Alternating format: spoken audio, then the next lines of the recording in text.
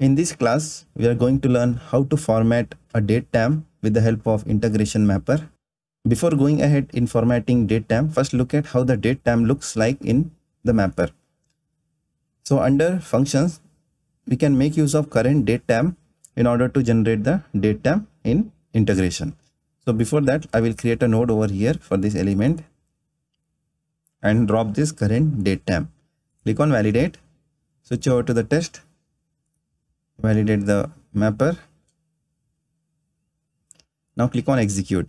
Now when you click on execute, this is the sample datetime format what looks like in integration. Now we'll look at how we can format. Suppose if you want to have the date at the beginning, month at the end, year at the between, and we don't want this T symbol over here. Instead of T, we need a space. All those things we can format. I'm here in the Oracle support page on how to format the datetime.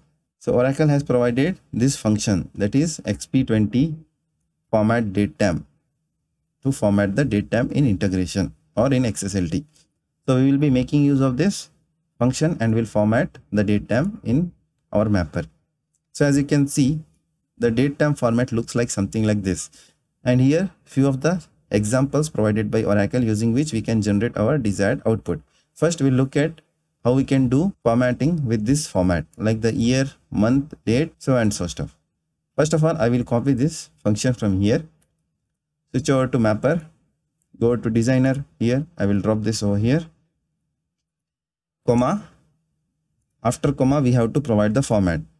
First I will format as like this, copy from here, paste it like this. Within the single quotes we need to paste this, close the brackets, validate, and switch over to test and click on execute. Now as you can see, it has formatted and generated the output like this with the time zone. Now we'll look at how we can generate an output having a date followed by a space, then the month, then the year. Now we can do that using this example. Now I will copy the format from here, switch over to integration, go to the designer page. Here I will paste in the format. Click on validate, switch over to the test and click on generate.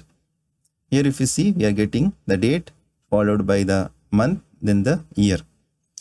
Now suppose if you want the hyphen to be generated between the date, time and the year, that we can do by adding this hyphen in between the formats. Instead of say space, I will remove the space and put the hyphen. Click on validate, go over to test and click on execute. Now if you see, date followed by hyphen, followed by month, followed by hyphen and followed by year we are getting. Now suppose we don't want 4 to be displayed. Instead of this we want 2 digits like 04 to be displayed. In that case what you can do is you can copy this M01 from here, go to mapper, paste this over here, click on validate, go over to test, click on execute. Now if you see, we are getting the date in 2 digits. Now switch over to designer. Let's check at other formats as well. Now we want something in this format. Instead of digits, we want in alphabets or the characters to represent the month, like the April. Now this we can do with this format. Copy this and paste it over here and validate. Go to test and execute. Now if you see the response, we are getting 26 April, 2022. Now let's check how we can display in this format 2012, the current calendar year in alphabet. So for that I will copy this from here, switch over to integration, designer page. Instead of this I will write this format. Click on validate, validate the mapper, switch over to test and click on execute. Here if you see, we are getting the calendar year in alphabets. Last one, we'll look at how we can format in this manner, like the time in AM, PM, on and followed by present day of week and followed by the date and the month. So this we can generate with this format. Copy this format from here, go to integrations. Now we'll remove this, paste it over here, click on validate, validate the mapper, switch over to test and click on execute. Yeah, like this we are getting. So you can try out other formats as well as per your business need, and can format the datetime with the help of xp20 format datetime of function. There is one more function which is not supported by mapper UI. So this also we can make use of. If I copy this and paste it over here and validate, it shows that this format datetime is not found, even though fn namespace is available in the mapper. As you can see, this is the namespace already available. So this is one of the options. If you are modifying this mapper with the help of JDeveloper or from the notepad, you can make use of this format datetime as well. But in UI, there is no support. In order to explain better, I'm making use of XSLT fiddle. So first I will print today's date by using this fn current datetime function. Paste it over here.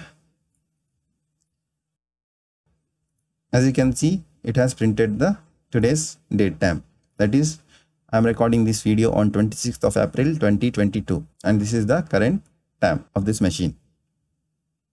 Now I will format with the help of this fn format datetime function. Copy this. You have to make sure this fn's namespace is already added. Paste it over here, comma, and the format. I will format as per this one first of all. Copy from here the format, go to the fiddle and paste it over here. Now as you can see, this has formatted like the year slash month slash and the date. Suppose I want the year in 4 digits, then I can put 0001. So it will display the year in 2022. Suppose if you don't want the space over here and want the T, then we can add that over here. It will reflect in the formatted datetime. We'll try one more function from here. So we'll display date in this format. Copy this format, switch over to the fiddle. Now we'll remove this format and paste this one. As you can see, we are printing Tuesday 26th of April 2022. So fn format datetime also supports those functions or the formats. You can try any of the methods depending on from where you are modifying this mapper. Suppose you are modifying this mapper from the UI, then you can make use of xp20 function. And if you're making use of any other XSLT tools in order to generate the mapper, then you can even go for fn format datetime.